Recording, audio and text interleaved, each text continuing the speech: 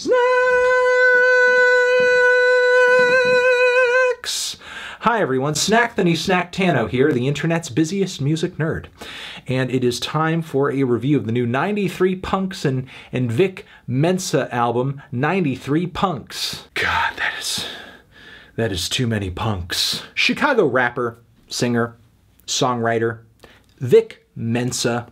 He's back. There was a time earlier in this decade when you could look at Vic Mensa's career, how it was starting, and see internet tape and see the work he had put into kids these days and say, hey, there's a guy with potential. There's a guy you gotta keep your eye on. But multiple singles, EPs, and a commercial debut album later, and Vic seems no closer to putting out a memorable project. But now, after a quick stylistic shift with 93 Punks, his new project, new band, new thing, he has made something memorable.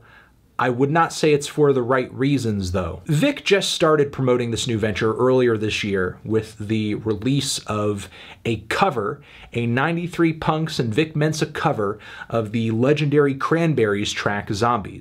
And the cover was horrendous. Honestly, after that, the whole 93 Punks thing just fell off my radar. I don't want to hear it. But it came back into frame when I saw the DEF CON cringe music video for the song 3 Years Sober, where Vic can be seen wearing his best punk costume and screaming about sobriety, as well as saying that he fucks himself and calls it masturbation. Also, the sequenced beats on this track, the very wide, slightly grunge-tinged punk guitar chords that bands like The Offspring were just slinging back in the day. I can appreciate that on this track, Vic is railing on about some serious addiction issues that he has had, but it makes it hard to take everything he's saying seriously when he couches it in this really edgy fashion punk aesthetic that is so tired and so inauthentic and so played out. Not to mention lyrical gems on this thing like I played myself like an accordion. Yeah. So this song, this music video could have merely been a case of a bad single, a bad teaser, and maybe the rest of the record is pretty good. But no, really, when you pull back the floorboard, you see that everything underneath is just rotten and falling apart. You have Definition of a Fuck Boy, which basically sounds like some of the worst rock trends of the 2000s lining up with some of the worst musical trends of today. You have these plain trap hi-hats coming together with these whiny Blink-182 vocals, these jump the fuck up, Sum 41 type riffs, some Pixies-ish guitar arpeggios at one point too. It's a total mess, especially when you get to the point where you just have Vic shouting, "Bring it on, motherfucker, bring it on!" Plus you have all of these ugly, horrendous, preachy verses about this current generation of rappers that Vic obviously does not care for. His attitude is very Russ. It's very Russ, but now with a mohawk. There's also a point where he makes light of rappers or fuckboys that he doesn't like ending up in prison. You'll be in witness protection if they let you back out. Now you're mumble rapping 'cause it's a dick in your mouth. Wow, I'm deeply moved. I'm deeply moved by that one. I get there's a lot of toxicity in trap music right now. That's a given. That's undeniable. But that is not a reason to wipe away your concern for those who find themselves trapped in the prison industrial complex, which I'm sure Vic is woke enough that he knows that, he understands that. It's just really inconsistent that in this context, in this scenario, he doesn't seem to care. So Vic will do a track like this and then unironically down the road do the song Fist Fight, which is literally just about fighting in a parking lot. And hey, listen, I don't mind a song about fighting, a fight song. That's totally cool. That's fine. It just feels out of place given the messages of some of these other songs, compiled with the fact that it just sounds like an unfunny ripoff of Zach Fox and Kenny Beats Square Up. Camp America is an admirable attempt at trying to take a stand on the whole detention camp at the border situation, the family separation situation, essentially criminalizing the fact that many of these people are fleeing their home country, trying to escape danger, death. Truly and honestly, I think the hook does have some compelling aspects to it. I think the vocal melody is nice, but the ultra glossy instrumentation to my ears is just gross. And kind of goes totally against the punk aesthetic of this record to begin with. And it sounds like Vic is trying to satirize the whole situation, making light of there being a camp in America that you can't escape, and we're gonna have fun there, and this, that, and the other thing. But the satire is not good enough to make lines like, "Take your clothes off, baby, let me see what you got.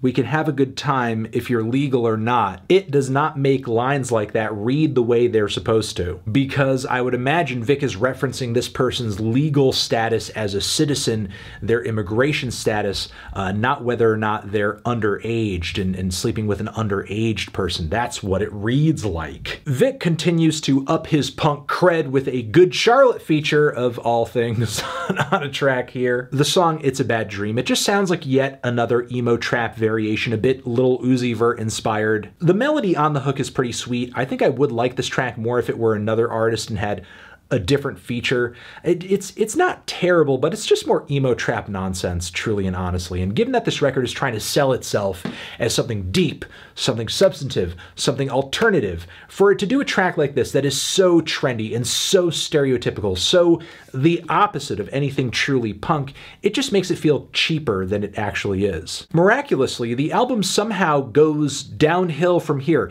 It actually gets worse. Like it or not, all of the songs, nearly all of the tracks up until this point, have been pretty sensibly and well structured. Can't really hate on the builds of these songs as much as I hate the lyrics, and I don't like the tunes, and I think the instrumentals are trash, and anything else bad that I could think of. At least the songs are written pretty coherently. However, after this point, that mostly seems to go out of the window. The song I Cry Too is a weird emotional motif that is annoying as hell and should have just been left on the cutting room floor. I Cry 3 is even worse, and again, should have just been thrown into the recycling bin. The song Bad Brains sounds like a weird interlude featuring HR of the band Bad Brains. I heard that before this album came out that Vic was working on a collaboration with him, but stylistically it didn't seem to come out anything like he described in a previous interview. Essentially what we have here is HR just vocally meandering through this sea of lo-fi trash. It's easily one of the worst tracks on the entire record, totally pointless. We have the track Fine, which is not really a sketch as it's labeled to be, it's just another bad song. The only way this track would be a sketch is if Vic were doing it ironically and basically came out and said, "Hey, this whole album's a joke." Oh man, you got me so good with this one, dude. You got me good. There's also the track United States of Evil featuring Tom Morello, which does have some interesting characteristics to it. We have Vic vocally just throwing so much distortion and so much auto-tune on his voice. It sounds like a totally different effect. It's very freaky, it's glitchy, it's strange. His vocals are completely destroyed on this track, but honestly, that's the only compelling thing about it. For the most part, it just sounds like some very bad Death Grips cosplay. The whole thing ends off with the hilariously bad Goodbye to Heartbreak, in which Vic just lists out all of these good riddances, all of these things I'm rejecting and saying goodbye to. And you get the sense that he's saying goodbye to these things as if he's just sending them off and casting them down to hell, and the whole world will never have to deal with any of them ever again. Goodbye, violence. Goodbye, suicide. Goodbye, racism. Goodbye, Catholic priests. The weirdest one is when he just suddenly says with an extreme amount of snark, "Goodbye, rape. Sayonara. Arrivederci. Catch you on the flip side, rape." This is bad. This was really bad. This was excruciatingly bad. This album, I feel like the concept of this record is truly and honestly, I think Vic Mensa heard Kid Cudi's Speeding Bullet to Heaven, and he heard Logic's Supermarket, and he was like, no way, no way, no way. I am not letting these guys go down in history with the worst hip-hop rock crossovers of the decade. And damn if Vince didn't honestly come close to taking the gold. I am feeling a light to decent 1 on this one, a light to decent 1. Transition. Have you given this album a listen? Did you love it? Did you hate it? What would you rate it? You're the best. You're the best. What should I review next? Hit the like if you like. Please subscribe and please don't cry. Hit the bell as well. Over here next to my head is another video that you should check out. Hit that up or the link to subscribe to the channel. Anthony Fantano, Vic Mensa, forever.